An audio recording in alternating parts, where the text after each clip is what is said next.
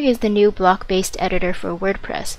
With the update to WordPress 5.0, the Gutenberg editor will replace the classic editor that we previously used to create blog posts and pages on our websites. In this video, I'll be walking through the differences between the classic editor and the Gutenberg editor, and I will be contrasting these two side by side so you can see the differences for yourself. So let's get started. So here we have the Gutenberg editor on the left and the classic editor that we're used to on the right. As you can see, the Gutenberg editor is quite different in terms of layout. It has what are called blocks to create content.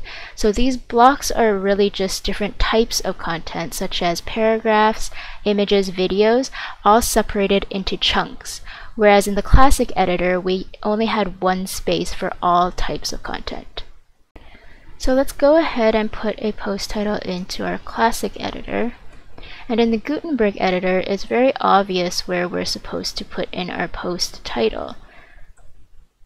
In the classic editor, to change the permalink, we would click this edit button and then we can change the URL here. And in the Gutenberg, we click into the title and a toolbar pops up where we can change the URL. Additionally, you can also change the permalink in this permalink section in the sidebar. So just expand this section and then you can change the URL below. So let's go ahead and put in our text in the classic editor.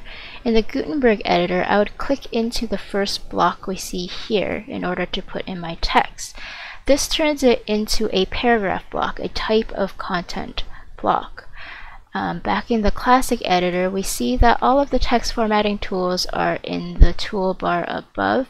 And in the Gutenberg, similarly, you click into the block and a toolbar shows up with text formatting options. You also have additional settings in the block tab in the sidebar where you can change the font size and the color settings. Back in the classic editor, if I wanted to put in an image or a video, I'd go to my Add Media button and then choose from the list that's provided.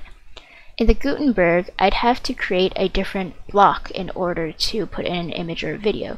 So I'd go to my Add Block button in the top left here, and clicking it just pulls up a whole list of content types that I can insert into my post.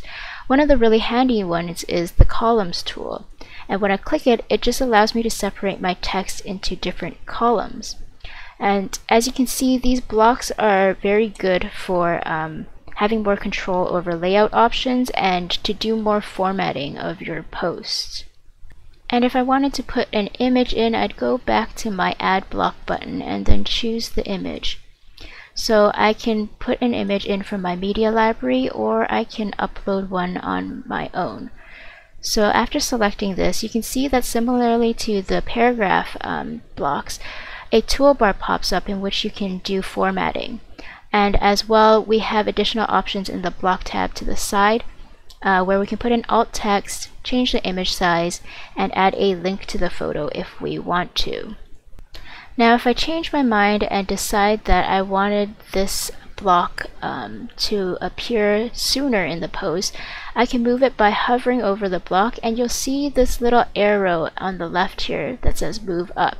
So by clicking it, I can move this entire block into my middle section of my post. So you can see here that just sits in the middle there. And additionally, if I decide I don't want this image anymore, I can select the entire block and then go to the More Options button here. And then I can just remove this entire block by clicking this button here. So that is the basics of using the blocks in the Gutenberg editor. You can play around with the rest of the block types that we didn't go through and see what's there, but generally most blocks are inserted and edited the same way. So the last thing to note is that all of the post settings in the classic editor have been on the right, such as the categories, tags, and featured image. And this is the same for the Gutenberg. Most of the settings are under the Documents tab in the right sidebar, except for the Publish settings, which are set to the top here, where we can save draft preview and publish our post. So that wraps up our quick walkthrough of the new Gutenberg editor, to give you a general idea of the differences between it and the classic editor. I hope this walkthrough has been helpful to you. Thanks for watching.